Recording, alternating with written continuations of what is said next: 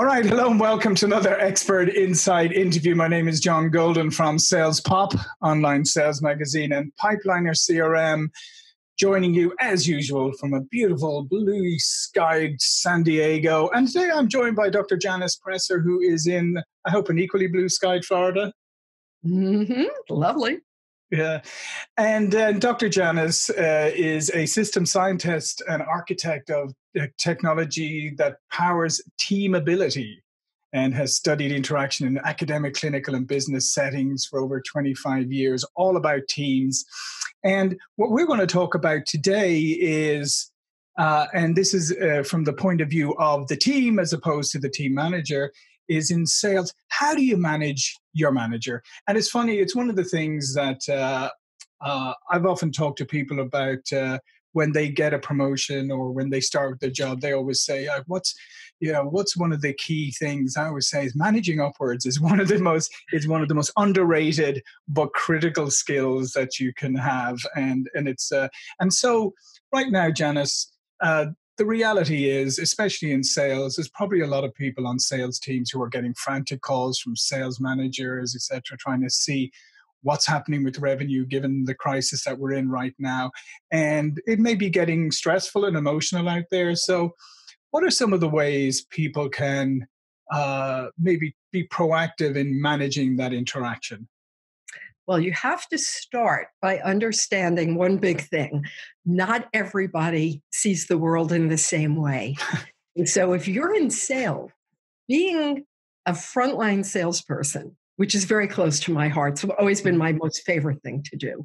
But being in the front lines is very different than being the sales manager. And it has to do with if you enjoy one, you probably really don't enjoy the other. I mean, you might take the promotion because you want to bring more money in. They have children whose little mouths want to be fed.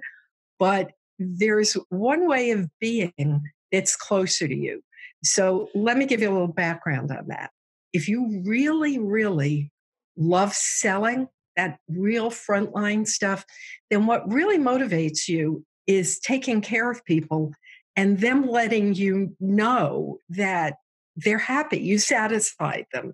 So that's why we're always telling people, sell something you believe in. Because if you don't believe in it, then you won't feel like you're really helping somebody and really giving them something that they need. But if you really like being a sales manager, or for that matter, you're really into marketing, kind of the intellectual, the pre-work of the sale, that's not your main motivation. Your real main motivation is exercising what we call the exercise of authority, power in pure form, but not power over people in a negative sense. Sure. Sense that you're guiding them to some grand goal that's off in the distance. Mm-hmm. So think about yourself as the frontline salesperson and the person you report to, who very likely in these days of everything shutting down, terrible uncertainty and stress for everyone, is probably all over you saying, are you going where I told you to go? If you think of your sales manager as the one who wants to be your shepherd, your guide, you know how shepherds keep their little lambs, on the straight and narrow? They have the couple of tools. They have a rod, they don't beat them over the head though. The good ones use that to kind of direct them in the path that they want them to go, like a good sales manager does. But they also have this other little thing, like if you remember little Bo Peep who lost her sheep, right? She's always shown with that little crook thing. That's to grab them by their little necks if they fall off a cliff. So your manager wants to, they've planned out the master plan for the next 10 years, whatever they've planned it out for. You just need to make that next sale, right? You want to literally bring home the bacon, make the, whatever your goal is, get that next, whatever big sales incentive you have. But they're looking much further. And so for them, if they don't feel that you're on that path, then they're going to get really stressed out. And you do not want a stressed out sales manager, because that's when the crazy behavior that you don't like starts, right? Yeah. We've Well, all, it's true. I mean, if you think about it, the average tenure they still say of a sales manager is like 14 months or something. So the stress levels of it are pretty high. And I think to your point, uh, a lot of sales managers were great salespeople who got promoted and took the promotion, but really would probably been better off staying as salespeople. right. And as they got better, they probably need less management. See, there's a whole Yeah. lot of efficiency to be gotten. And then, unless you do something really, really foolish, like putting a cap on their incentive bonus, Yeah, never do that. Never do people, that. believe it or not, people still do it. And I still have to tell people that. I never understood that bit about why would you incentivize a salesperson to work this hard and then say stop. It makes no sense. And yet I was once in my office, and a very wise person was visiting me, just one of these generally acknowledged as being wise people. And in the middle of that, I had a quick conversation with someone else who came in. And after that, and I said, basically, look, tell them they have to take these ceilings off of what they're giving their salespeople. This is crazy. And so after they left, this person said, what were you talking about? I said, well, I mean, even in our company, my dearest desire is to have my 5 top salespeople make them 3 times what I make, 4 times, exactly, 10 times, 100 times. Yeah. And they said, but you can't do that. And I said, okay. And then I remembered, I'm a scientist. So I took a lot more math than most people. And I got my pad out. I said, let me run the numbers for you, right?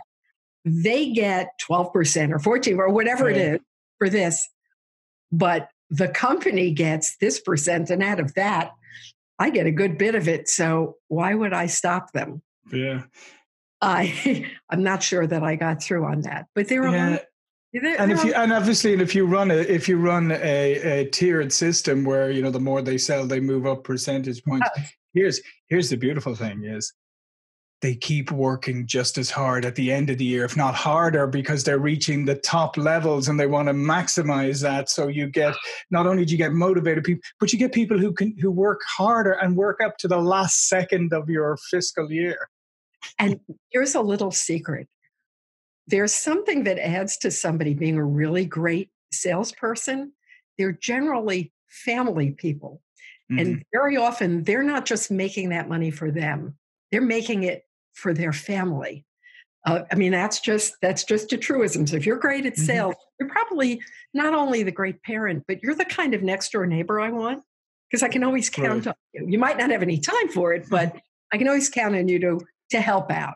Because you really want to help people. And I think that's a really good point, because I don't think that managers or executives or whomever very often ask salespeople what motivates them. And they just assume, well, it's money that motivates them. Yes, but for what? To what end, right? Where is that money going? And as you say, it may be going to, I want to put all my kids through the best colleges. I want to, whatever it is they want to do. But if you dig a little deeper, then you understand like the real motivations. Exactly. And they're not all that complicated. We all have the same motivations. There are 3 basic biological ones, but we have them in different proportions.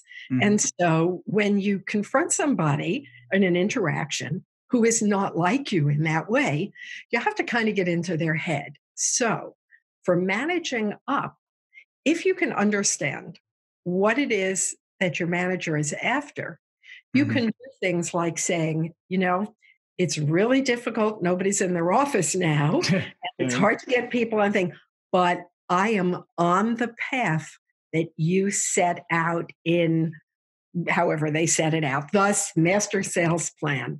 And it's probably, and being honest, it's probably going to be X number of months longer to get there because of all these things going on. But I'm on your team and I'm going there because you said that's where we're going. And so you're acknowledging their leadership And that's really, really important to people who really live and breathe management. Management's really tough. I No, mean, it is. It is. And I think in the case that you're talking about, in the circumstances we're in today, right? When the sales manager or whatever, who your manager, they're not stupid. They know things are tough out there, right? And they know that there's a lot of shutdown and businesses are laying people off, so it's difficult to sell, right? They already know that. What you want as a manager from your people is to know that although things are tough, they're doing everything they can, right? So instead of, if I called you up and you just said to me, Janice, you just said, "Oh yeah, John, listen, I'm not going to be bringing in much revenue because of the coronavirus. You know the way it is." Right? That's not what I want to hear. Right? I understand that, but I want to hear. So what are you doing? What, to the best of your ability, as you say, to continue to be on the right path, even as difficult as it is? I've been working on some emails to people because maybe while they're not answering their phone, they might see an email. And, what do you think of this? If I can ask you as my sales manager Mm-hmm. for your input, I'm going to be saying, I still see you as my expert, Yep. even though you're not throwing leads to me and things are not difficult. And I'm going to get you into your zone, your super comfort zone, being my manager. And Mm. that's going to bring you down and take away some of that stress. Now, little secret, if I can get you to feel that when you hang around with me, whether by phone or video chat or face to face, Mm-hmm. that you feel better. See, you don't even have to be conscious of the fact that you do. You just have to feel better. You're going to like me a whole lot, or at least tolerate me more, right? And because you're going to feel better about yourself, you're going to relax, and you're not going to be as tough on me because I'm going to build confidence in you, and that you'll be able to then take back to whoever it is that's on your back. And believe me, whoever is on your manager's back is 100 times worse than Oh whatever yeah. the manager is on your back, because the higher up you go in organizations, the more distant people get from that Mm-hmm. basic truism of selling, which is, I am here to make your life better, to help you in some way. In fact, that's we often think of our customers as family. Mm-hmm. They feel in the best kind of way. We feel like that, and that's what makes it so tough, because we're distant now from Yeah. everybody that we care about: our customers, our coworkers, our families, Yeah. and but keeping And and physically. people are hurting. But I like what you said there, because the natural instinct is right now. Okay, so if your phone calls or you're on Slack or whatever it is, however you communicate, and you see it's your manager, your first reaction probably is to go, "Oh no." And then you get defensive. But what you just said there is, if you immediately answer it and go, "Oh, I'm glad you called." Right. Yes. I'm glad you called. I wanted to get some. First of all, I wanted to get an update from you, and I want to get some insight and advice from you. Right. Now, that's a completely different scenario. Right. You just disarmed them. Right. Completely. Acknowledging that somebody has expertise when they're at a time when they're Mhm. feeling anything but. Yeah. Yeah. They're all feeling Especially your sales, impotent right now. Yeah. life is rough. Um, they not to mention the fact that they probably get a little kicker the better you do, right? Because that's a result Sure. of them as sales manager. So they're probably worried about what is their end of the year going to look like. And Hmm. the when I mentioned salespeople, being often having very strong family feelings, we've got the worst calendar. We have our holidays pretty much at the end of the year. Hmm. So here you are wanting to, make your mark, be the best. And then layered on top of that is giving your family the best holiday, or, making things wonderful. And everybody's biggest nightmare is the getting laid off at the holiday Hmm. scenario. And so by engendering that goodwill, you're kind of putting money in the bank with your manager. And you're also going to come away with a better understanding of what is it like to be a sales manager. And then you can make a very good choice. Either that's something I want to do, I want Yeah. to get on that track, or I want to keep being the most super salesperson and I want to make more than the CEO. And if you're working Yeah. for a good company, Yeah. and do that. Yeah. And you know something, you're working for the right company. The day you make more than the CEO, the first person you should hear from is the CEO congratulating you, because that's a sign of a good company. Absolutely. And if it's me, you're getting a cake. Although you're paying for it now that you're making more money than me.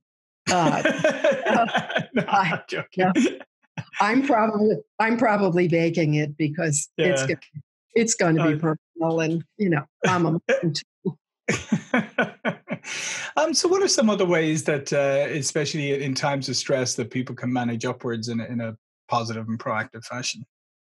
Well, one thing is also to understand what are the things that your manager does not like to do.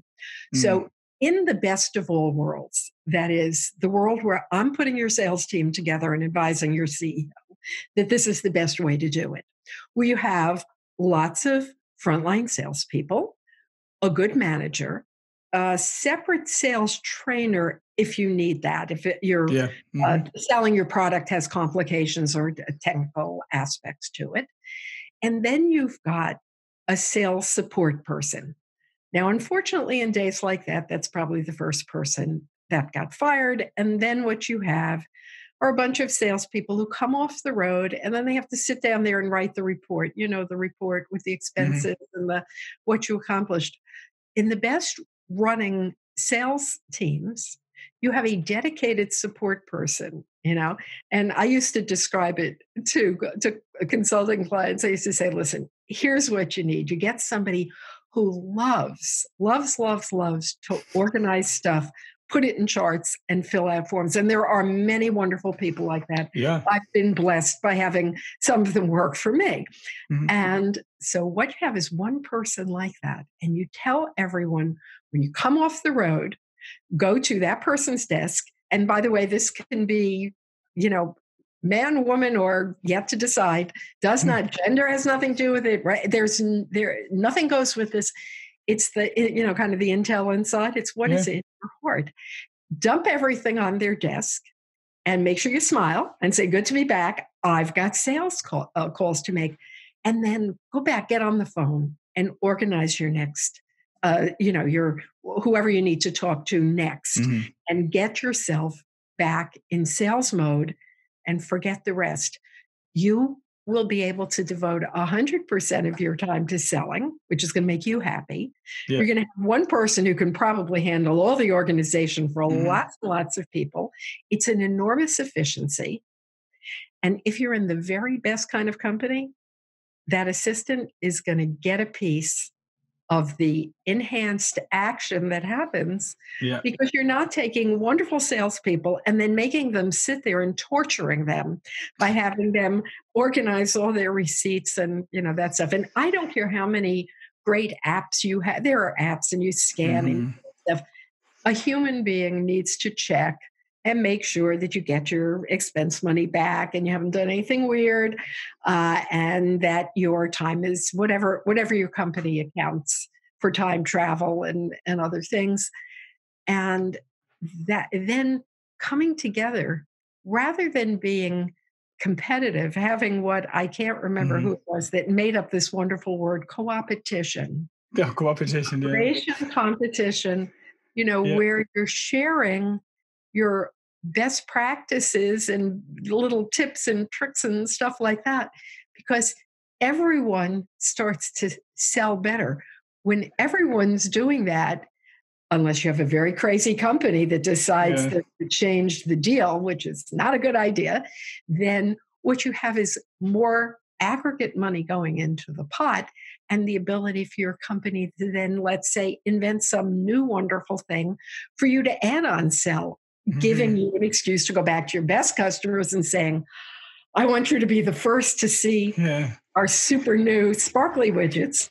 Um, and, it just allows for the growth of organizations where everybody is contributing to this big vision what they themselves do the best because they like it the best. Yeah.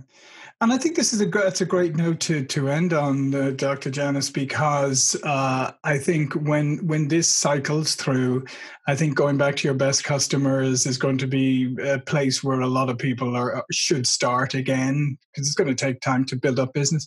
Before we go, though, you have an interesting book that I would like you to share with everybody. Yeah. I have an Amazon author page. It's just amazon.com author/Dr. Janice.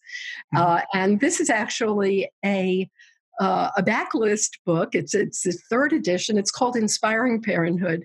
And while you're home, because you probably are if you're in the vast majority now of the world, maybe you're taking on a little bit more parenting activity, or maybe you're going to volunteer to distance babysit for somebody. It might give you a little bit of inspiring.